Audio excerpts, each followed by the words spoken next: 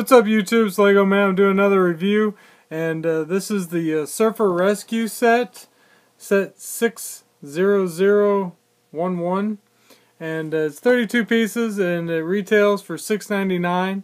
And this is a 2013 release, but you can still get it at Lego Shop at Home. And I gotta tell you, for the money, I think this is really one of the best values you can get, because you get the Surfer with the nice printed torso. I'll show him on the screen right now. And then you get the Coast Guard Rescue guy, so you get two minifigs.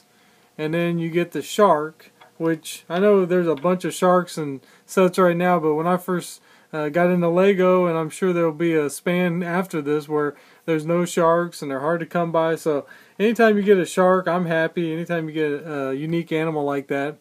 And then you get a couple extra life vests, and you get the surfboard. Now this surfboard would have a sticker on it, and the Coast Guard Wave Runner would have some stickers on it too, but I managed to lose those stickers, but I probably wouldn't have put them on there anyways.